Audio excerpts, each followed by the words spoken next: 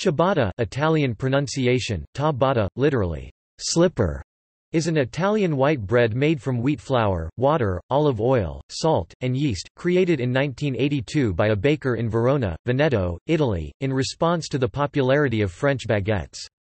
Ciabatta is somewhat elongated, broad, and flat, and is baked in many variations. While panino indicates any kind of sandwich regardless of the bread used, whether slices or a bun, a toasted sandwich made from small loaves of ciabatta is known as panini, plural of panino, outside Italy.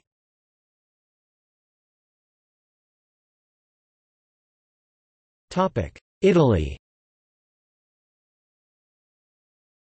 Ciabatta was first produced in 1982 by Arnaldo Cavalieri, who called the bread ciabatta polesana after Polesine, the area he lived in. The recipe was subsequently licensed by Cavallara's company, Molini Adriesi, to bakers in 11 countries by 1999.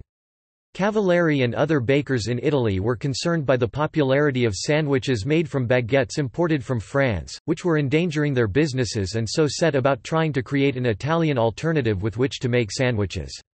The recipe for ciabatta came about after several weeks trying variations of traditional bread recipes and consists of a soft, wet dough made with high gluten flour. Many regions have their own variations on the original recipe or a bread that closely resembles ciabatta and has become accepted as a variety of ciabatta. The ciabatta from the area encompassing Lake Como has a crisp crust, a somewhat soft, porous texture, and is light to the touch.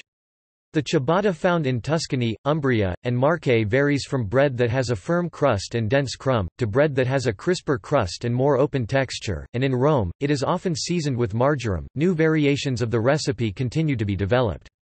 Wholemeal ciabatta is known as ciabatta integrale, and when milk is added to the dough, it becomes ciabatta al latte.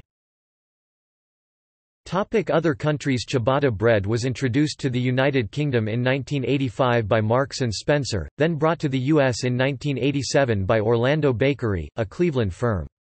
They brought over 3 bakers from Italy to develop the product and adapt it to mass production. They successfully introduced a fresh bread, and later, a frozen version. It was quickly copied throughout the United States and became widely available in Australia around this time, due to the large Italian-Australian population. The more open crumbed form, which is usual in the United States, is made from a very wet dough, often requiring machine kneading, and a biga or sourdough starter.